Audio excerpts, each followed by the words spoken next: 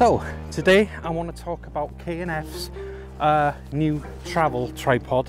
It's probably the lightest tripod I've ever seen, to be honest with you, and it's so small. It's very small. It's carbon fibre, and I think it's one of their lightest. Well, this is definitely one of the lightest tripods I've ever come across. So I've had this now for about a month. I like to really use the item first before talking about it, so I know what it's like. Yeah, I've had it up mountains, in rivers, and it's done the job really. I've had the big Canon DSLR on it. It's held it well, but personally I think this would be more suited to mirrorless cameras. I don't know, just because they're smaller, and if you were packing light or something, this would be fantastic. But honestly, it's as light as a feather. You could actually stick this in your pocket. It's so light. So yeah, I've had K&F concept tripods now for the last 2 years. If they were rubbish, I definitely wouldn't use them, but I've had no problems.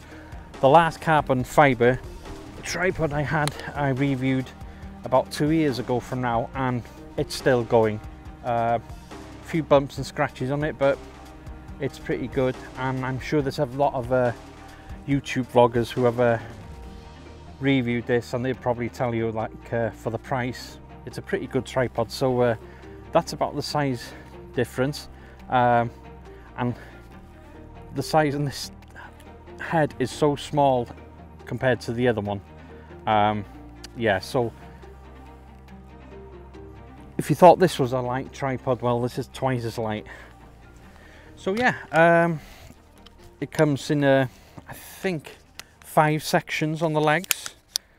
1, 2, 3, 1, 2, 3, 4, 5. 5 sections. Would be better if it was 3. I think it's a bit of faffing about with 5.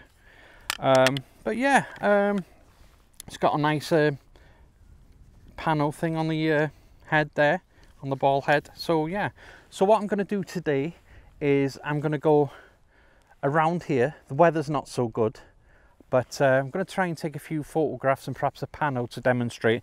I'm going to put my big chunky 70-200 lens on this to see how steady it is. But at the moment, because it's such a dull, cloudy day, even though it could be atmospheric, I've spotted this tree here that's popping out. It's got them nice white colours on it, so it will contrast well with the background there. So yeah, I'm going to set up a composition here. Just behind me here, you've got a nice rock, which possibly could lead into this tree there. And I'm going to put probably a soft grad there for the sky. It's very cloudy, and bring that out quite a bit.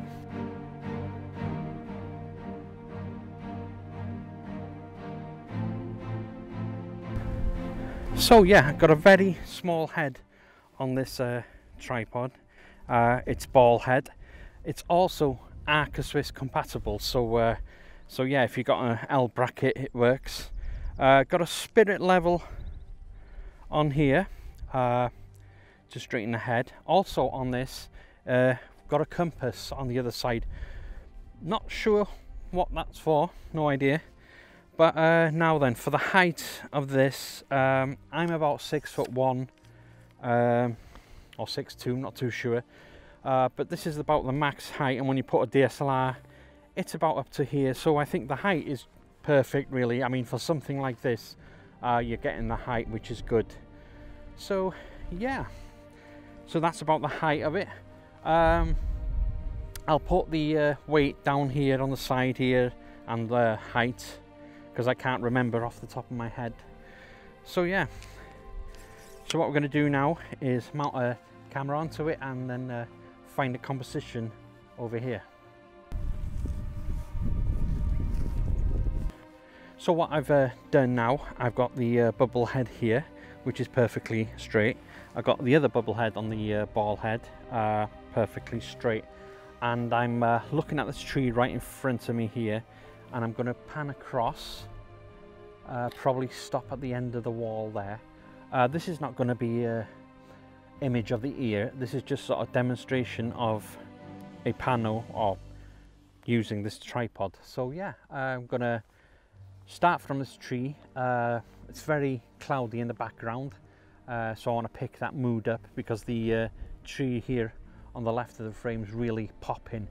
And yeah, so you got some rocks in the foreground here, and some nice trees and all these sort of rocky mountains there in the background. I can see some colourish purple right in the distance there, but not sure I'm going to pick that up.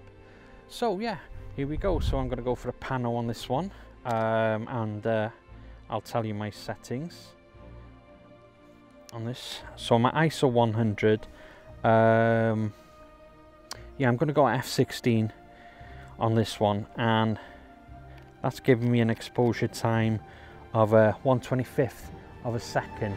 So I'm probably going to do about 4 images across.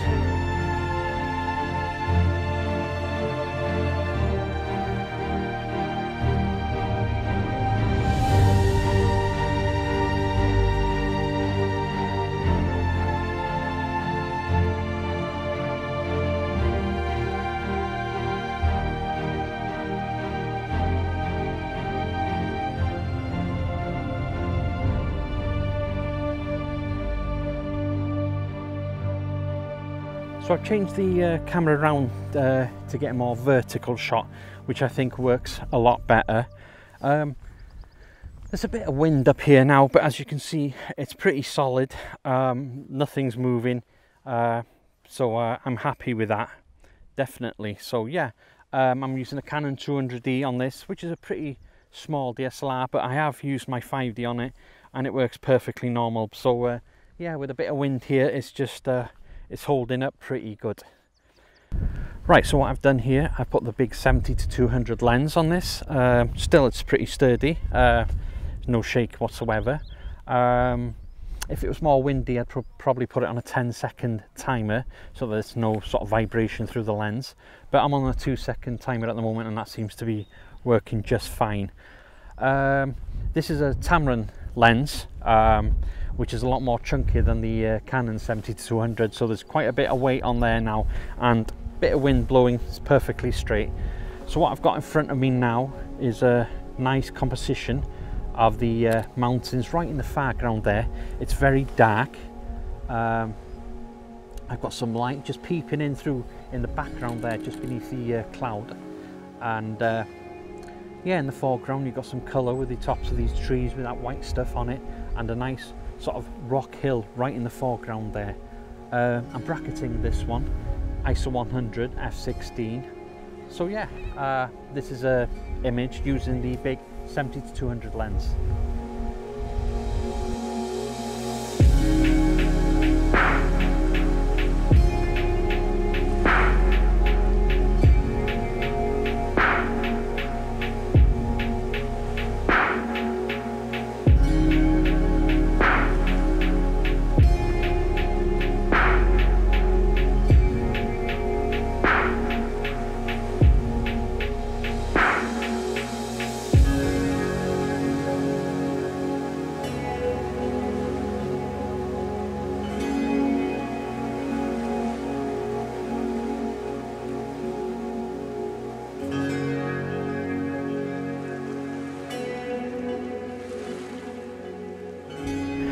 So I think this is going to be my last image today.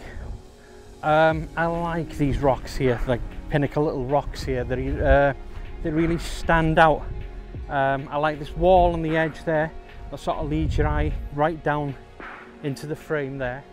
And what's good is the backdrop there.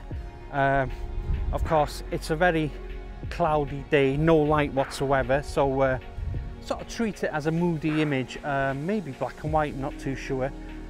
Once again, I'm going to do it in pano on the tripod, and using a 16-35 lens. Yeah, so this is going to be the last shot, which looks pretty good. Unfortunately, no light, like I said before. I'm not trying to get photo of the year. I'm just demonstrating this tripod today. So going to set up for a pano of this.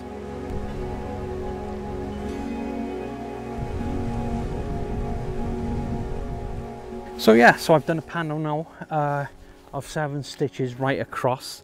It's going to be pretty wide, but I'm doing it that way so it's I'm going to be able to crop in probably towards some part of the wall here where it breaks down to fit it within the frame. So yeah, I think that's it for today. I've tested the tripod. It's been pretty windy up here, but it's solid. I put the 70-200 on it. So yeah, it's great. It's really pretty sturdy.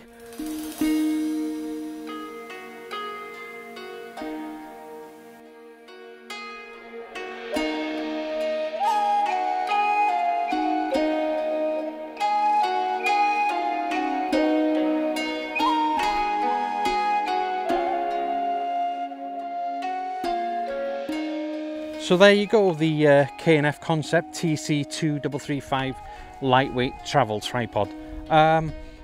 I've got to say, it is the most lightest tripod I've ever held. I mean, it is so light, it's unreal. And I think if I was someone who's traveling a lot abroad in the hotter countries, this would definitely be coming in my bag. It weighs absolutely nothing.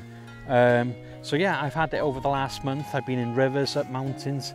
It's been a bit windy here today, and it's held its own. It's been pretty bloody good. Yeah, I've had the 70-200 lens, no problem. So would I recommend it? Yeah, the only niggle I have about it are the legs. They can be a bit fidgety sometimes, and I would prefer it if it was only 3 sections.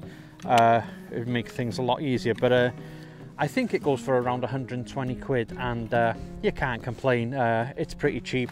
Like I said before, I've used K&F tripods in the past and they've all done the job for me. So there you go, that's my little review on this super light travel tripod.